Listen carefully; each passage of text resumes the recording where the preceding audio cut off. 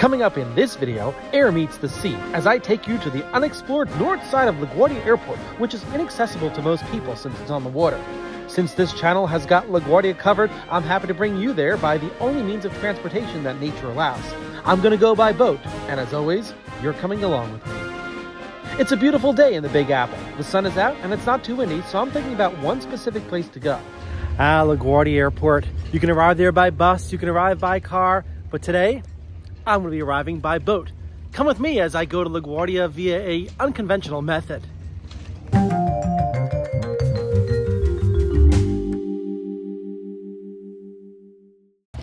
Well, hello everybody and welcome back to my channel. If you're new to my channel, I provide a very unique aspect of aviation that most people don't get to experience on a regular basis. Today, I'm going to continue doing that by bringing you to LaGuardia Airport by boat. That means that we're going to go into Flushing Bay and check out LaGuardia Airport operations by sea. Now, unfortunately, we're not going to be able to dock our boat there. However, we will get some really up close and personal views of what's going on at LaGuardia. It's a beautiful day for flying and a beautiful day for boating, so come along with me.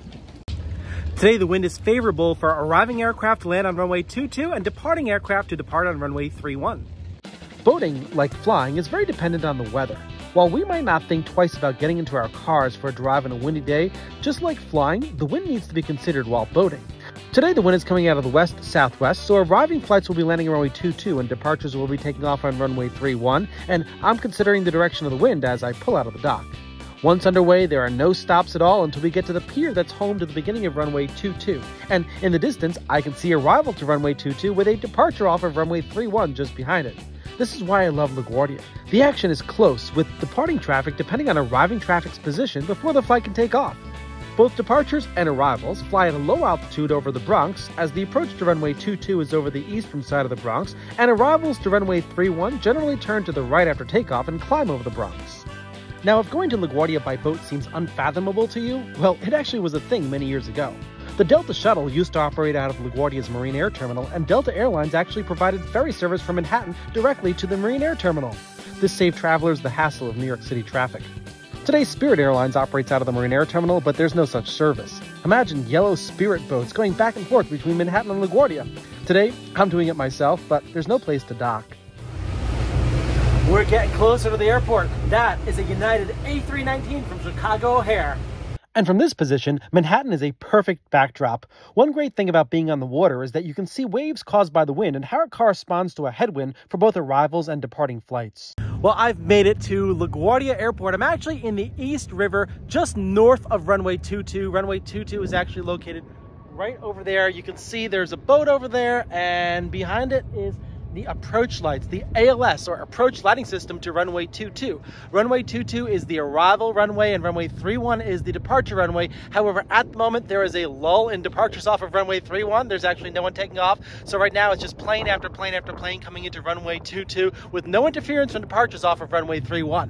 When there are departures off of runway 31, the LaGuardia control tower will issue takeoff clearance to aircraft as the aircraft is touching down on runway 22. Now, because the intersection is kind of far down, the controller must make sure that there's a decent gap between arrivals in order to issue the aircraft takeoff clearance. Right now, I see in the distance there's a JetBlue aircraft coming up on a pretty short final, so it probably wouldn't be advisable to issue an aircraft takeoff clearance at the moment right now. I'll swing the camera around this way so you can see it. And it's right over there. This JetBlue Embraer 190 is coming in from a rather short flight from the island of Nantucket. While most arrivals today are approaching LaGuardia from the southwest, this plane is coming from the east, and in order to fly to LaGuardia, it had to fly up northern Connecticut, then turn to the south for a straight-in landing to runway 22. So the controller needed to create a gap of flights from the southwest to fit in this plane by having southwestern arrivals extend their downwind leg before turning back around to land on runway 22. We're approaching the approach end of runway 22. Runway 22 has an approach light pier that extends into the East River, so it's impossible to get to the beginning of the runway directly below the airplanes because the pier's in the way. I was hoping runway 31 would have been the landing runway since there are no approach lights to runway 31 and you can go directly below it. Here's the approach light system for runway 22. Here comes a Southwest 737 on final for runway 22. Arrivals to LaGuardia will get priority and will come straight in and will only be told to abort a landing due to conflict. Aircraft on final approach get their spacing from the previous controller at the New York Approach Control Facility in Nassau County before handed off to LaGuardia Control Tower. This includes issuing speed restrictions to slow aircraft down to ensure adequate separation.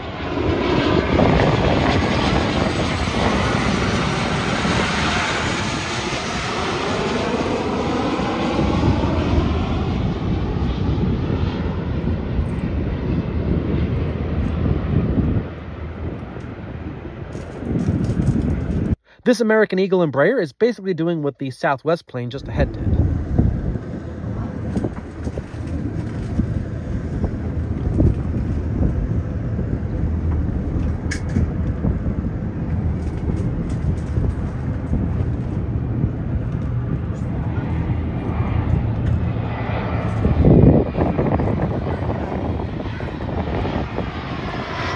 Now, if you want to be directly under planes in a more accessible place, when the wind is out of the north, runway 4 is a commonly used arrival runway, and you can actually stand in a park even closer to the runway than where I am now, but this video is about LaGuardia by boat, and runway 22 is the landing runway now. Behind me there is another JetBlue Embraer 190. This time it's coming in from Boston Logan. That aircraft pretty much flew a straightened approach to runway 22. Now, with runway 31 being the departure runway, all aircraft that take off on runway 31, and we've got an aircraft lifting off right over there, take off in the general direction of the west, and that is towards Manhattan, which you can see in the distance behind me. Because of that, aircraft that are coming to New York City from the southwest need to pass by LaGuardia Airport, and in today's case, all aircraft will pass by LaGuardia Airport in the airspace to the east of LaGuardia before they make a U-turn and come back around and land on runway 22. Of course, that airspace is reserved for departure. That airplane behind me came from Raleigh, Durham. So as those aircraft come in, they come in from the southwest. They then approach New York City, New York Harbor from the Brooklyn and Queens area. They then fly northbound to the east of LaGuardia, make a left-hand turn, and join the final approach course to runway 22, all to avoid departures off of runway 31 today. And now that that plane has just landed, the tower has issued takeoff clearance to a Delta A321 headed to Fort Lauderdale on runway 31. This aircraft's destination is to the south, but after taking off to the northwest on the 7,000-foot-long runway 31, the plane turns even further to the north as part of a standard climb-out. It's not until when the aircraft reaches the northern part of Manhattan that the controller will turn the plane southbound. The departure clearly shows why arrivals from the south can't utilize the airspace around Manhattan to set up for an approach to runway 22. Here we can see an airplane coming in from the south passing by the airport to the east. That's away from Manhattan so that the Manhattan airspace can be used for climbing aircraft.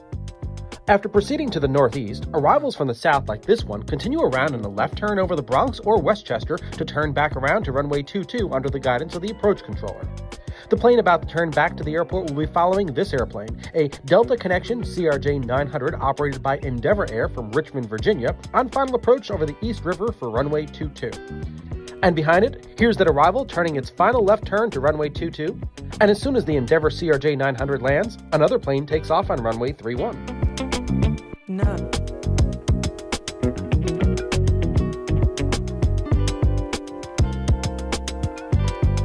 LaGuardia is a carefully coordinated ballet of arrivals avoiding departures. Here comes a Delta A321, the largest aircraft type with scheduled service to LaGuardia.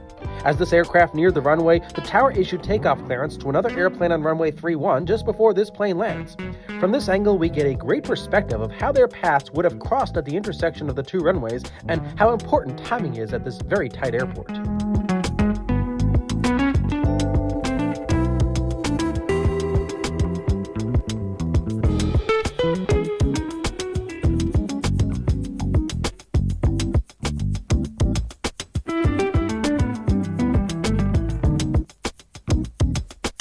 Now, it's not always that there'll be a departure between arrivals. In this case, a plane is landing on runway 22, but there was no departure prior to its landing.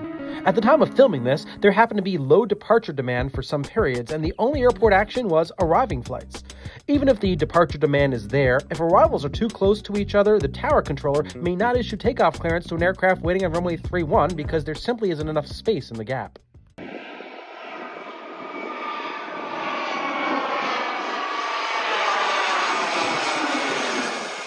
Here's a rare close-up view of the approach lights, which are situated on a pier extending from the center of the runway.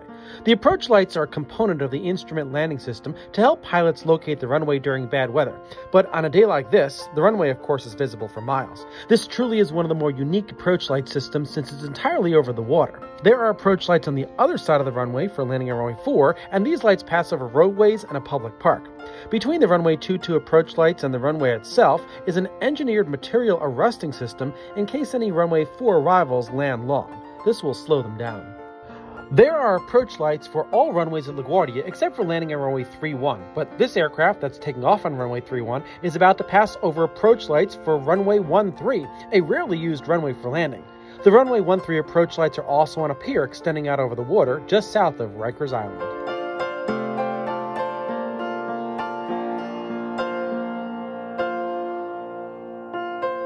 As much as I wish I could dock here, there's no place to do so, so I'm just going to spend a few more minutes here admiring the flights here at LaGuardia before returning to port.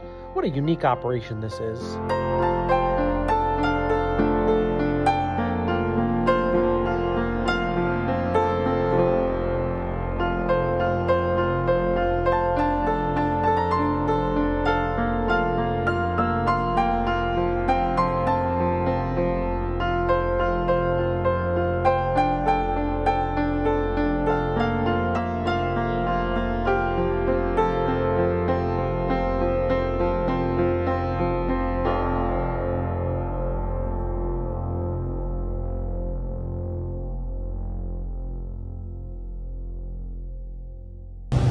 Well, thanks so much for joining me on this nice little trip to LaGuardia Airport from a different point of view.